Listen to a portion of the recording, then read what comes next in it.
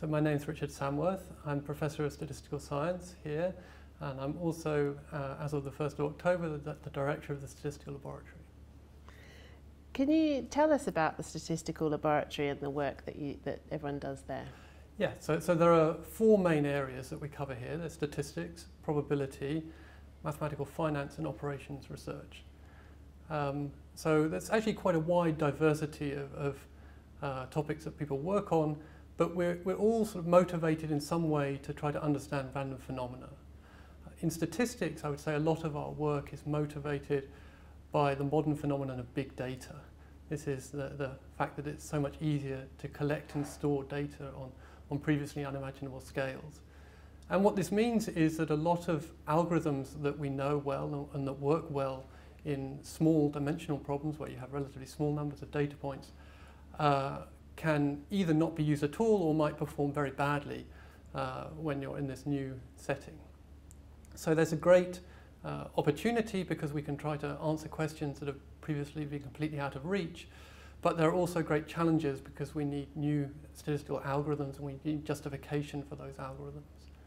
In probability, many of the researchers are motivated by questions to do with random walks or random surfaces or random shapes in general. So there are, if you can imagine something like if you were to follow a stock price over time, that might represent a sort of random walk. And so there's a great interplay between the randomness, the probability side, and the geometry and the shapes that these processes form. And so people try to classify these different processes into different classes. And could you tell us about the sort of broader social and economic impacts of statistics? The societal impact of statistics is enormous. It gives us a basis for making evidence-based decisions. So should we put up interest rates? Or what should we do about climate change? Or does the Higgs boson exist? These are all questions that we can try to address by collecting appropriate data and then by careful statistical analysis. The economic impact is also very big indeed. If you imagine that the sort of statistical algorithms that underpin driverless car technologies, or how we might try to improve London's transport network by collecting Oyster card data, and these sorts of things. There's huge economic potential from the use of appropriate statistical methods. And you set up, a number of years ago, you set up the Stats Clinic here. Could you tell us about that and how that works? Yes, so this is something I set up about 8 years ago now. It means that once a fortnight, anyone in the university can come and get help with their statistical problems, either from me or from one of my postdocs or my students or some of the other helpers that we have around the Stats Lab. It's been very insightful for me. It's, you would expect that you get a lot of people from the biological sciences, and we certainly do, but we also get people from all sorts of different domains that you wouldn't necessarily imagine, like linguists or historians or musicologists. And the variety of the questions that they come with is very stimulating. Another huge benefit I've found is it's a great way for me of training my PhD students and postdocs. It takes real skill to try to distill the essence of someone's problem down to in a way that you can understand and then try to propose a solution. And the other thing that is really important is the ability then to communicate that advice in a way that's understandable to the practitioner you're speaking to. And that might actually mean recommending a rather different method depending on the ability level of the person you're speaking to. And what are the sort of future directions for the Stats Lab here in Cambridge? That's a very good question. It's very difficult to predict what are going to be hot research topics in the long-term future. This year we're trying to hire someone with expertise in operations research, a new professor, the Churchill Professor for the Mathematics of Operational Research. So this is, optimization is crucial for a lot of modern statistical algorithms. Many algorithms are defined as the solution to particular optimization problems. And in modern algorithms, these often involve many different variables and are highly complex. So we're looking to hire someone with expertise in that area. And then I think statistics will be another big growth area over the coming years, or more broadly data science, because the demand from applications is just so great at the moment, and I don't see that diminishing.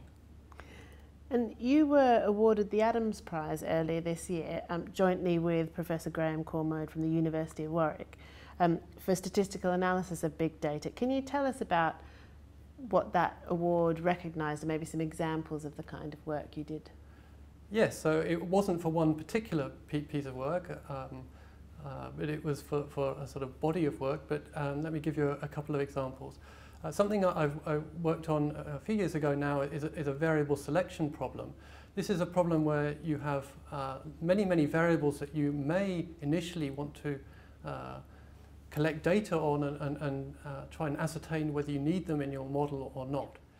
For example, in genetics and microarray experiments, we might be interested in measuring the gene expression levels of many thousands of different genes, typically with only a relatively small number of replications of the experiment.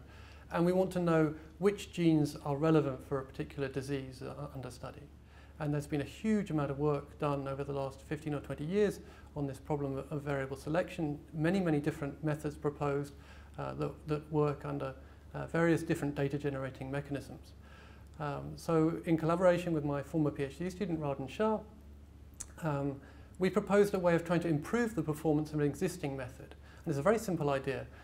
Just instead of applying the method once to an entire data set to select which variables you think are important, you apply it many different times to half of the observations at a time. You randomly choose half of the observations, and you keep noting which variables would be selected if that was your full data set. And then eventually you choose the variables that keep cropping up again and again on each of the subsamples. Not necessarily every time, but at least a certain proportion of the time. And what's rather nice about this method is it's a very general method. You can use it in conjunction with any original base procedure and with any underlying data generating mechanism.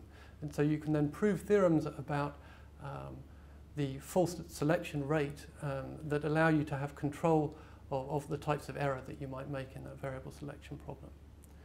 Another problem that I've worked on recently is what I call a high-dimensional classification problem. So a classification problem is a task of trying to assign an object to one of two or more classes based on the sample of labeled training data. So if you imagine an email filter, it might have a sample of genuine messages and a sample of spam messages, and then the task would be to come up with a rule that could assign a future message to one or other of the classes. If you imagine a doctor trying to diagnose diabetes or another disease, it's the same sort of problem from a statistical point of view.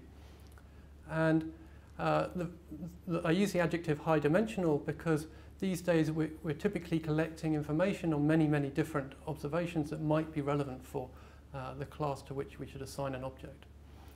So the idea here is that we might want to project this high dimensional random vector into a low dimensional space and do this many times and run a well-known classifier in this low dimensional space, and then sort of carefully aggregate the results that you might get by applying this method many times in these low dimensional spaces to come up with a final solution.